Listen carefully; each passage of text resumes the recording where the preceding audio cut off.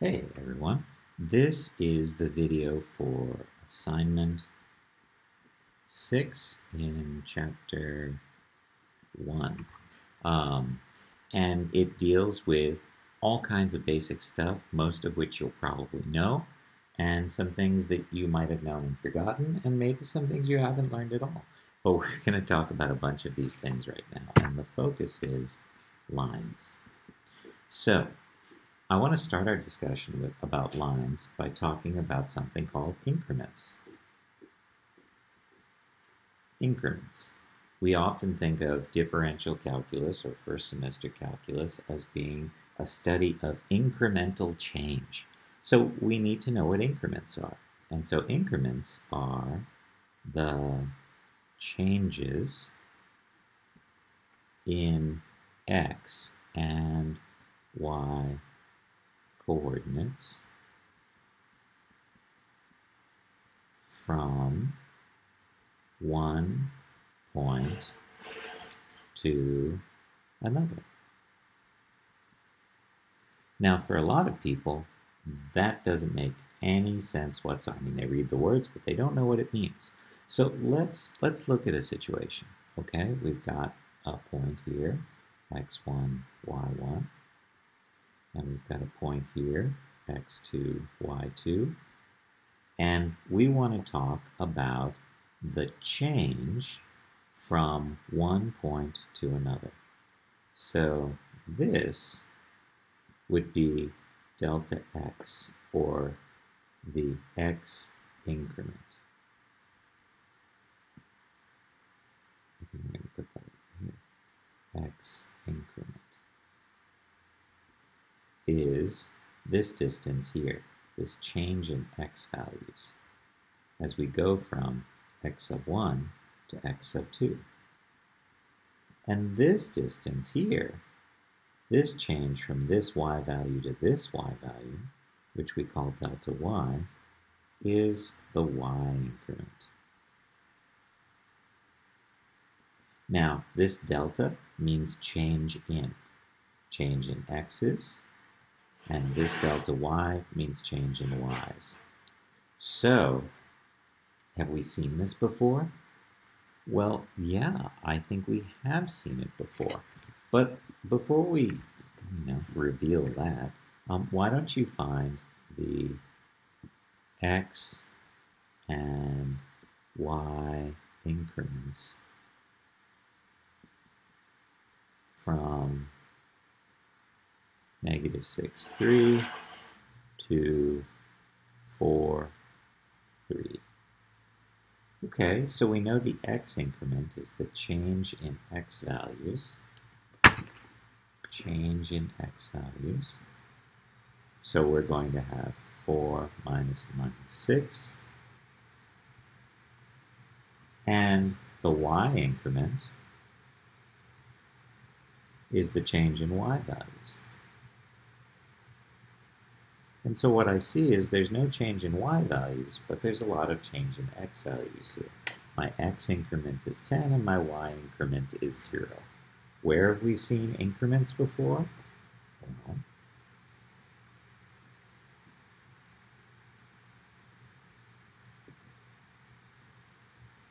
slope formula.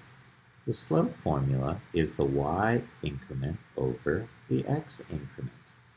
Slope is the change in y values with respect to the change in x values. So we can say slope is a ratio of increments. And we'll be talking a lot about slope this year. Okay, now, slope. If I have the point negative 1, 2, and the point 3, 2, what's my slope? So 2 minus 2 over 3 minus a minus 1 is 0 over 4, or 0 divided by 4. There's 0 pizzas sitting on the dining room table. 4 people come over for dinner. How much pizza does each of them get? No pizza. What does the slope of 0 look like? Well, I know that a slope of 0 looks like a horizontal line. Okay? What happens if we have instead these ordered pairs? -1, 2, and -1, 6. What's my slope going to be here? 6 minus 2 over -1 minus a -1, 4 over 0. There are 4 pizzas sitting on the dining room table, and no one comes over to eat them. How much pizza does each person get? Well, that's undefined, okay? It's undefined. Or, in this situation, we know what's going on by looking at the graph. We can see -1, 2, -1, 6. We see a vertical line. And a vertical line with its undefined slope, you could make an argument for that's an infinite slope. But I think as long as we know that this is undefined and that means a vertical line, we'll be happy. We actually use slope and lines a whole lot this year. No chapter will go by when we're not addressing it. All right, next. Rate of change. In fact, I want to call it average rate of change. Average rate of change, as we said last year, is slope with units. So if I have at time equal to 0, 14 donuts, and at time equal to 5 minutes, I have 9 donuts. I'd like to know the average rate of change in donuts. 9 minus 14 over 5 minus 0. And I get -5 over 5, or -1. Now remember, we're talking about average rate of change here. And that means I need to have some units. Up top, these are our outputs. Those units are donuts. Sorry, this is the commercial spelling, and that's the real spelling. And on the bottom, we have minutes. So when I look at this -1, it's -1 donut per minute. Now what does that mean? It means the donuts are disappearing at a rate of 1 donut per minute. Disappearing, going away, reducing. The rate at which donuts are being eaten is 1 donut per minute. I hope it's a bunch of us and not one person. Okay? So average rate of change is simply slope with units. Great. Next, I want to talk about the equations of lines. We build the equation of a line with y equals mx plus b, or y minus y1 equals mx minus x1. Now, my guess is most of you prefer this slope-intercept form. But I think after today, you should only be using point-slope form. Okay? And I have a reason for that. But I'm going to first finish off by saying we build the lines with these, and we display the equation of a line using slope-intercept form, which is why many of you like it, because you can build the line and display it simultaneously, or standard form. That's standard.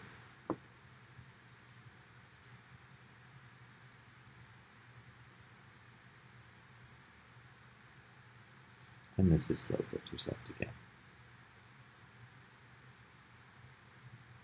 Okay, with standard form, we notice the x's and y's are on the same side.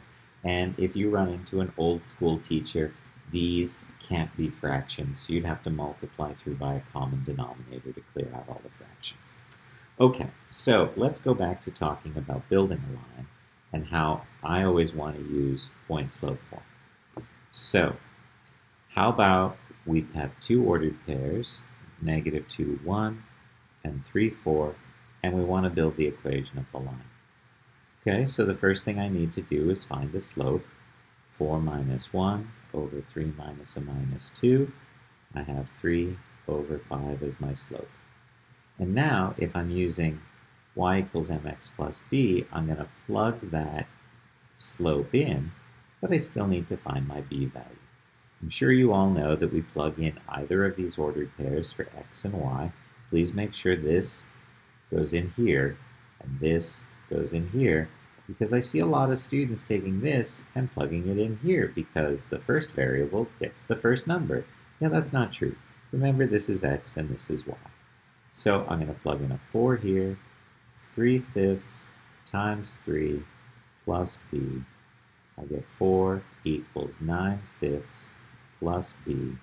And then I still have to subtract 9/5 from both sides. 4 minus 9/5, and that means 20/5 minus 9/5 is 11/5 for our b value.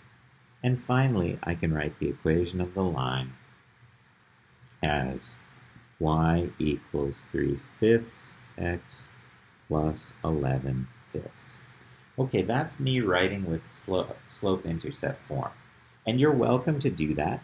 However, this part here about finding b, if you make a subtraction mistake, you don't get the answer point when you do this problem on the AP exam.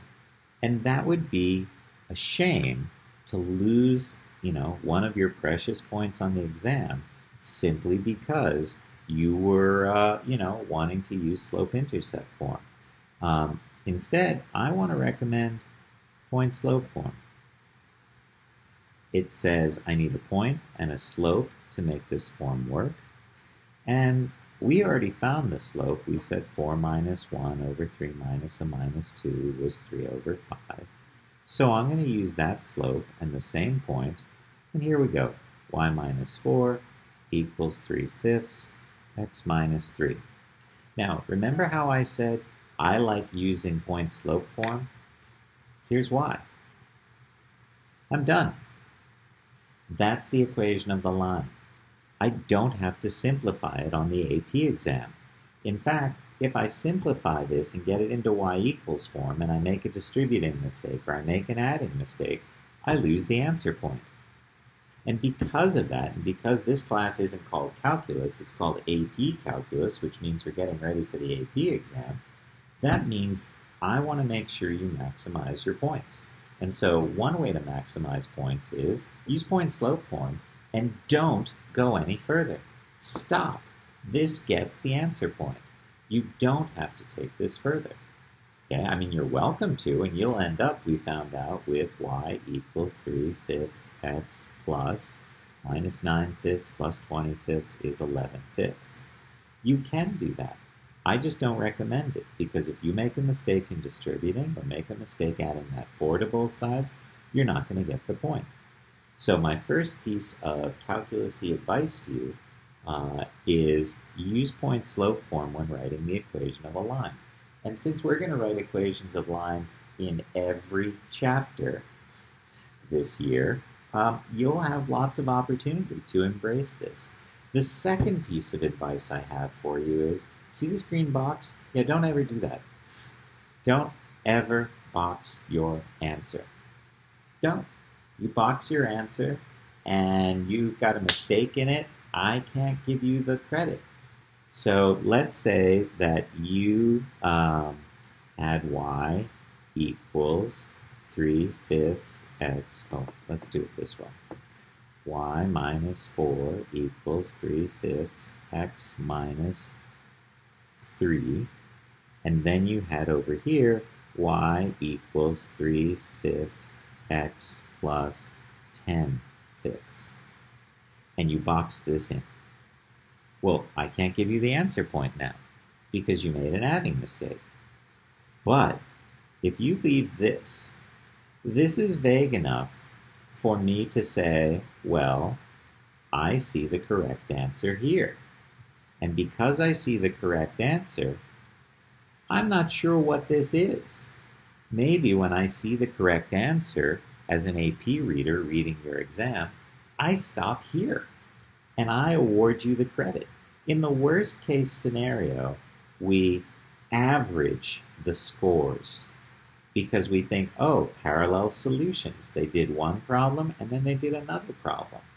So really, it's to your advantage not to box things in. Don't box. Don't box, he says, boxing, don't box. Don't box. Don't box and use point slope form. The other thing I need to remind you of is we need to write sentences. We're going to spend a lot of time in chapters 4, 5, 7, writing lots of explanations in our class. I've had students say, Mr. Kukla, I write more in this class than I do in government and as much as I do in English. So in part that's because we're going to write a sentence now. We're not going to draw a box. We're going to write a sentence. The equation of the line through, I forget what those points were, I believe it was -2, -1, and 3, 4, is y minus 4 equals 3/5 x minus 3. Notice sentence. We write a sentence. We're going to write a sentence now, always. So whenever you do a homework problem, there needs to be a sentence as your answer. I need a sentence. You don't give me a sentence, I give you a check minus. I give you half credit on the homework because you're not writing sentences. No, really, you need to write sentences. Lazy people, you need to write sentences. Okay? You want a 4 or 5 on the AP exam? You do what I tell you. You need to write sentences. Write sentences. If the homework doesn't have sentences, it's going to be half credit already before I start grading it. Even something like, hey, the sine of pi over 6 is 1/2. That's a sentence. I'm not going to write this as my answer. I'm going to say, is 1/2. I'm going to get in the habit of writing sentences. We're going to write sentences with every homework problem from now on. So please, write a sentence. Okay, next, I want to talk about parallel and perpendicular lines. Do you remember about the slopes of parallel lines? Slopes of parallel lines in our Euclidean universe are equal, because in Euclidean space, parallel lines never intersect, so they have the same slope. It's true in non-Euclidean space, parallel lines can intersect. And if you want to know more about that, either ask me or Google it. Okay, so we know the slopes of parallel lines are equal, and what about the slopes of perpendicular lines? Well, hopefully you remember that they are opposite reciprocals. So if the slope of the line is 2/3, the slope of the line parallel is also 2/3, but the slope of the line perpendicular, we want opposite, so we change the sign, and we want the reciprocal. Okay? Or if we know that the slope of the line is -4, the slope of the parallel line would be -4, but the perpendicular line, +1/4. Okay? All right. So, with that in mind, write the equation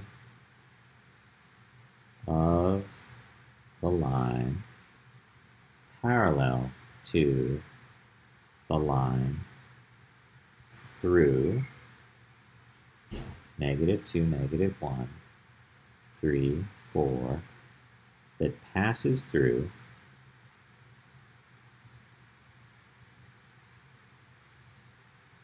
that passes through 1, -2. Okay, so what do I need to do here?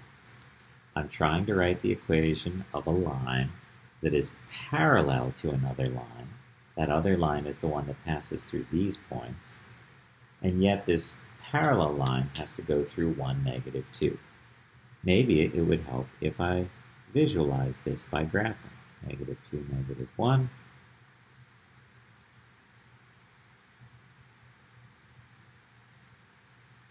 Here's 3, 4. We've got this line connecting them, and I want a line that's parallel to this, but that passes through 1, -2. So I'm trying to write the equation of the red line. What information do I need? Well, in order to write the equation of a line, I need two things. I need a point, and they gave me that point, but I also need a slope. So how can I find a slope?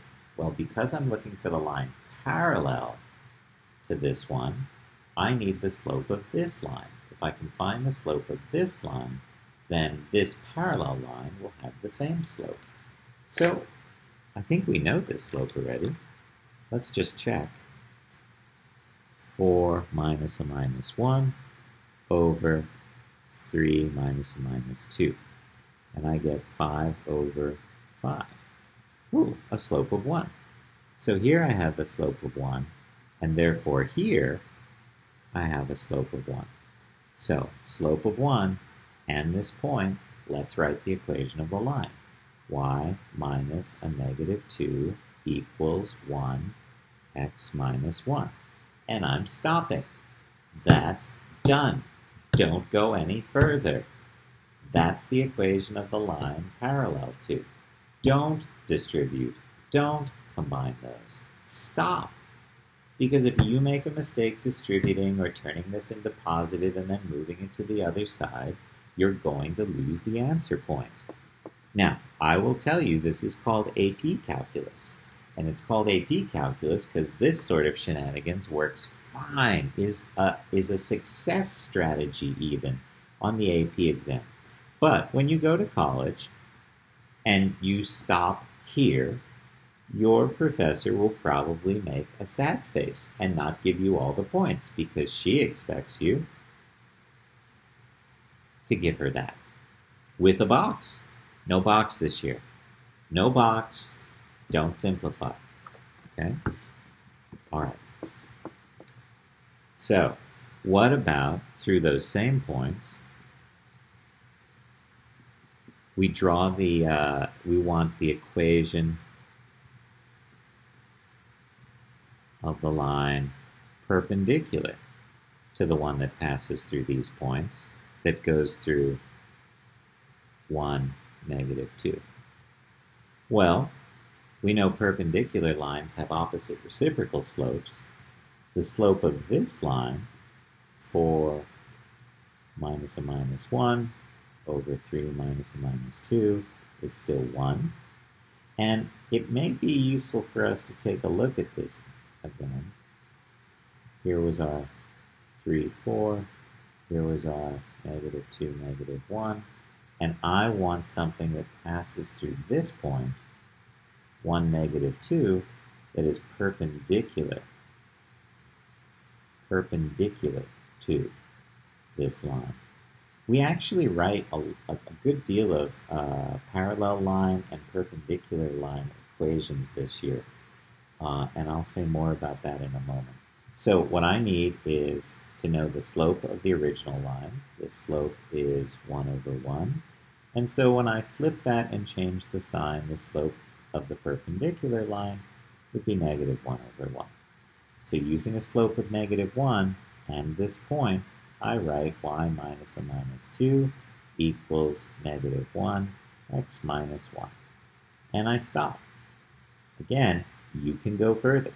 You can turn this into -x plus 1 minus 2 is minus 1. But I'm not going to. I'm going to stop here. And I'm not going to box it.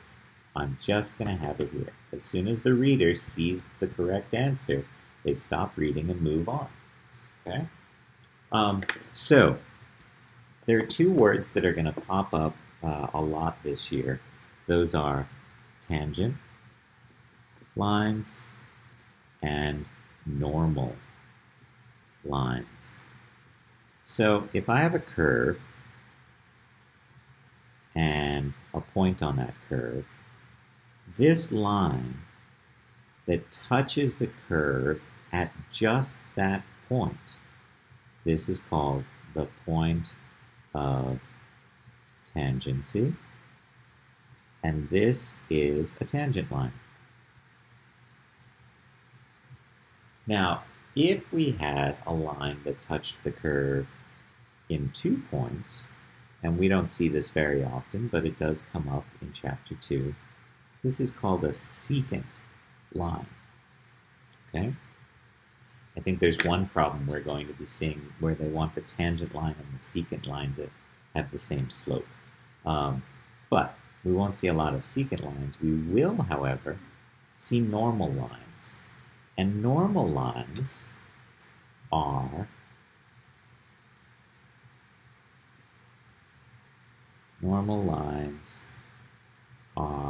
perpendicular to tangent lines. We often talk about the normal to the curve. The normal to the curve goes through the point of tangency and is perpendicular to the tangent. That might be new for you. Okay, so tangent line touches once just at the point of tangency, and I'll go further. Not only does the tangent line and the curve share that point, but at the point of tangency, the curve and the tangent line have the same slope. And that's going to be very important for us this year. At the point of tangency, the ordered pair is the same, and the slope is the same between the curve and the tangent line. The normal line is always perpendicular to the tangent line at the point of tangency. Okay, so we've reviewed a bunch of stuff, and I still want to do one more thing, and that has to do with writing the equations of lines, regression lines. I need to use the regression feature on my calculator to come up with this regression line. So I have some data here, some timely data. I've got days since May 25th, and here I have number of people infected daily. Okay, these are Arizona infections. So since May 25th, well, on the 25th, so that's time equals 0 because it's no days past May 25th, 222 people were diagnosed, were tested positive for COVID. And that's 5/25.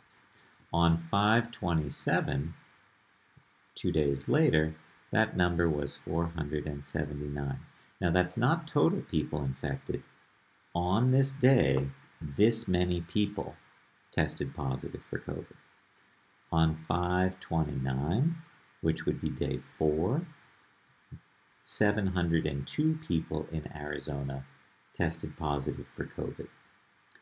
On 6/2, which I believe is day 8, 1,127 people tested positive. On 6/7, which is day 13, there were 1,438 people who tested positive for COVID. These aren't totals. It's not a total after the 13 days this many people have it. It's on that day this many people tested positive. And it doesn't include this number. This is 1,438 new people who weren't infected got infected that day. Okay? So what I'd like to do is to build the equation of the line of best fit using linear regression on our calculator. So let's go back and review linear regression. Okay, so we turn our calculator on, and you can't see this, so how about the light? That helps a little. And we'll put this over here. I want to be able to see the numbers. Oh no. Okay, I'm going to put it on top of the numbers and use my paper list of numbers over here. Okay, so we go to stat. When you want to do a regression equation, you go to stat and then edit.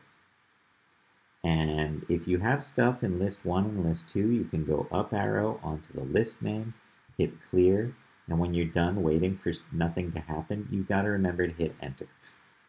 So it's up arrow, clear, and if you don't hit enter, nothing happens, and then hit enter. In list 1, I'm going to type the days, 0, 2, 4, 8, 13. And in list 2, I'm going to type the number of daily infections.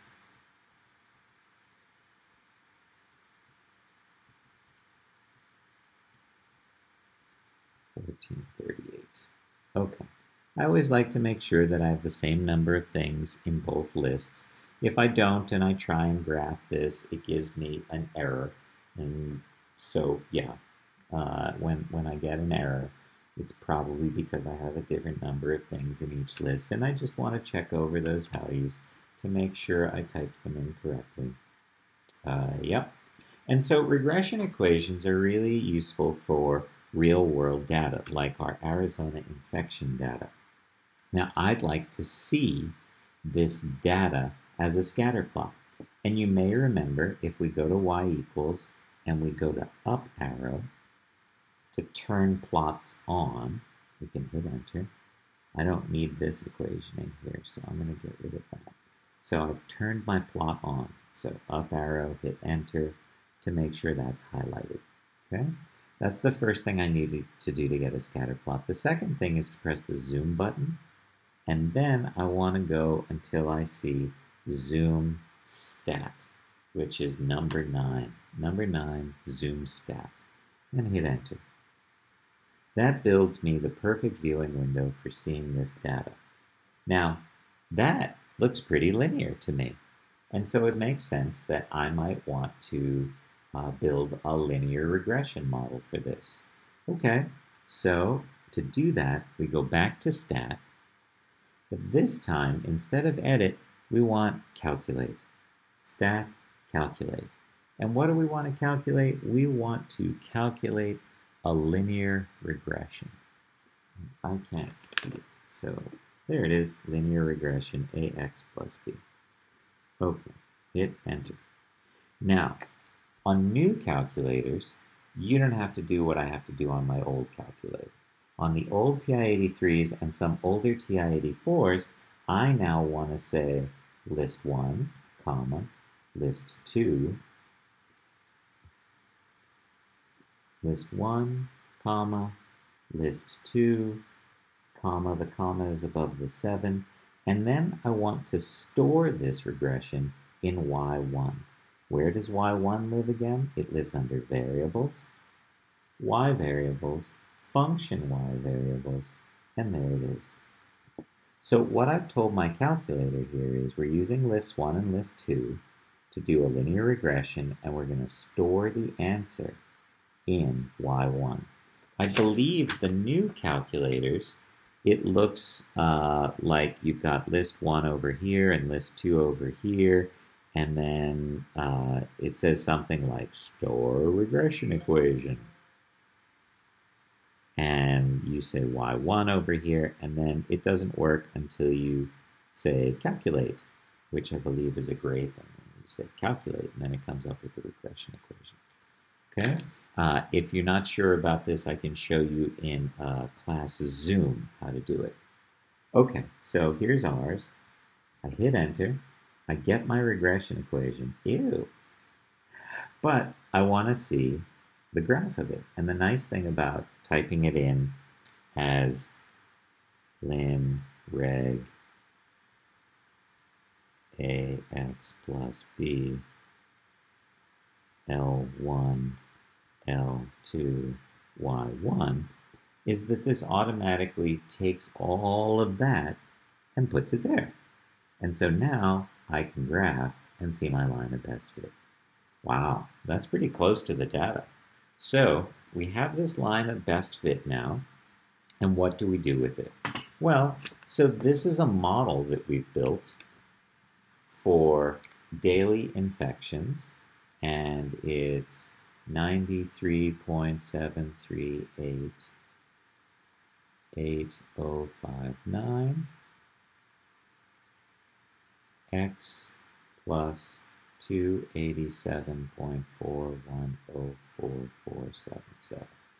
There's my model. And the input is days since May 25th, and the output is the daily infections. How many people are infected daily, okay, in Arizona. So let's ask some questions, like, when will the daily infection number be 4,682? Yes, that's right. Almost 5,000 people tested positive in one day. So how can we do that? Is this an input or an output? Well, it's a number of people infected. So when I have an output, what I like to do is graph that output line. So 4682 graph. And now I can, oh, I don't see a point of intersection. Why not? Well, I don't have a good viewing window. Remember, my viewing window stops at 1400. So let's change this. We need more x's. Let's go 50 days in steps of 5. And we need more y's. Let's go to 6,000 in steps of 500. So there's our line of best fit. And look, there is a place on our line of best fit. Second, calculate, intersect. Is this the first curve? Yes. Is this the second curve? Yes. Do you want to guess? No, I do not want to guess. And it tells me that the point of intersection is located 46.881. Remember, we round to 3 places in our class. That's the expectation for AP Calculus. If you round to 2 places, they don't give you the answer point. So please make sure you round to 3 places unless specifically told otherwise. So 46 days after May 25th. Okay, so what is 46 days after May 25th? Well, we know that there are 6 days left in May, plus 30 days in June. So that's 36 of our 46, which means July 10th. Okay, so I'm going to pull up the data to see when we actually got there. Because there really was this day when that many people were infected.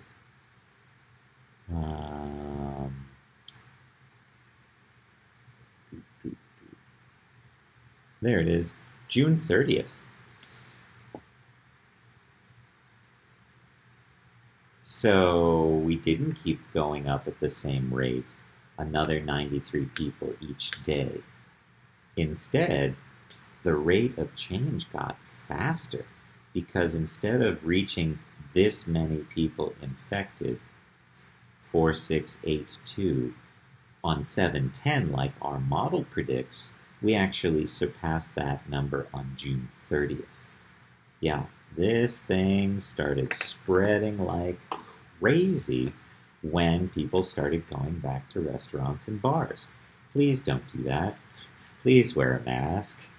I'd like to get through this. Okay, and the last question I want to know is, what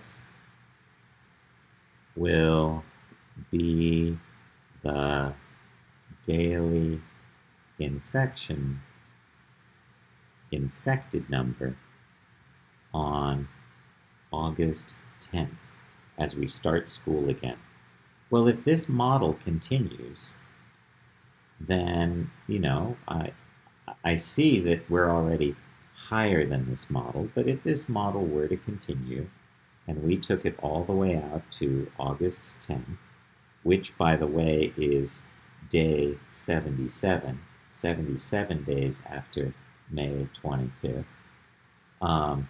what would that number be? And so my question is, how do I find this? Now I'm given an input. I'm given an input of 77. Well, I don't really want to type in that 77 here for x. Oops. I don't want to type in that 77 here for x and then multiply and then have to add all this decimal stuff. I'm going to go over to my table feature and just type in a 77.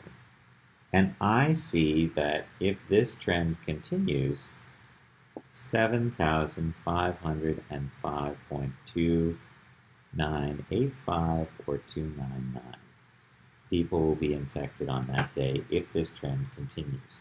I like to think that we wise up and start wearing masks and stop spreading this virus around that's out there.